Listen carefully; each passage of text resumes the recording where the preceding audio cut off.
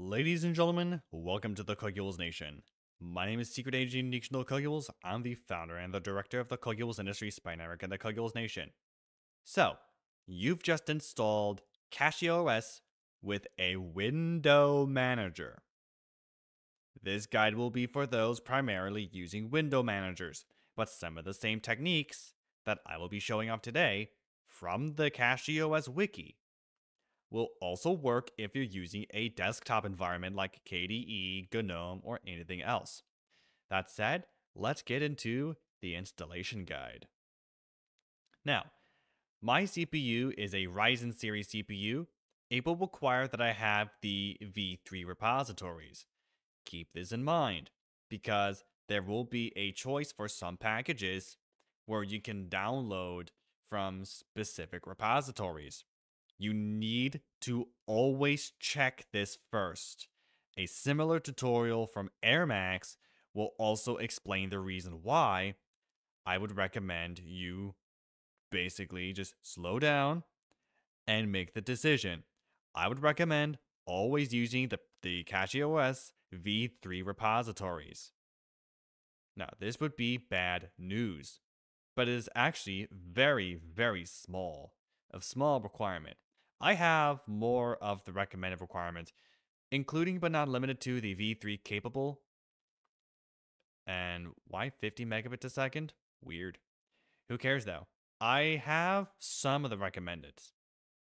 Anyway, you'll know that you've already created the bootable drive for Cachy, installed it, yada yada yada, all of that stuff. You could use Ventoy, nothing special there. But now, you got something to consider. But you don't need any of this because you've already installed it. Now, all you need is a post-install setup. The first thing you always do. Now, since I assume you are using Arch, I will recommend you use the command line. I personally love using the command line. I actually have an alias called update, which, of course, I am taking a technique from Arco Linux, where I update not only the Pacman repositories, but I also update the helper as well, which in this case will be Paru. It will not be Yay. I think Paru is actually a Yay fork if I'm not mistaken. Now, if you do not have this, then you'll just need to type in sudo pacman. I'll do a -S YYU. And then we'll do a double ampersand, which of course means after this, then do paru, and then the same thing. Nothing special there. Hit enter, let Pacman and Paru do their thing. After this is done, go ahead and do sudo reboot. You'll reboot your machine, and then you'll be able to log in. Now, I am using i3, which is why I only have X11. Wayland will cause me a couple of problems, but it does work somewhat. Next step is going to be configuring the firewall. In this case, it will end up being UFW, but there is a script that allows you to do this. I'll open this with VS Codium. It is a bash script. Now, with VS Codium, I'll be able to properly set this up here. It is a bash script which will require UFW and fail to ban. UFW will be installed by default, but fail to ban is not. Sudo pacman -S fail, if I can spell it right, the number 2 ban, and then you should be able to hit enter, let pacman do its thing. You want to get Titus's fail to ban .local, which will be the thing you will want in order for this to work. But thankfully, he's already provided that in the link I will have below. But you will set some rules for UFW.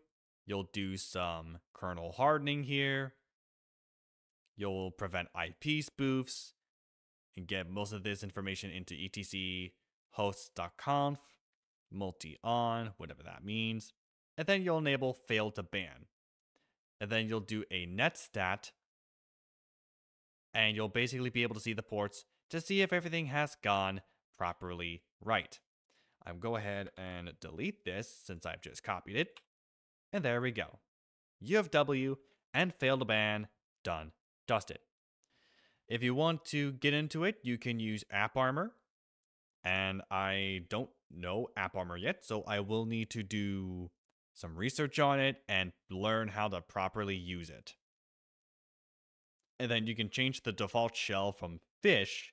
I did it to bash, so I did a CHSH dash lowercase s and then user bin bash. Nothing special there. But you're not here for most of this stuff. You're not here for the boot manager, the GPU, and some of the other things. You're here for the gaming side of things, and we shall get into that now. First things first, we're going to have the CachyOS meta. So for that, in your terminal, I'm using Alacrity, sudo pacman -S, CachyOS, my mistake, -gaming -meta. I gotta get used to that. But anyway, we have a package list over here. Once you hit enter, it will grab ALSA, it'll grab giflib, glfw, it'll grab the 32-bit things. There's a lot of stuff you'll be able to grab, especially with Wine.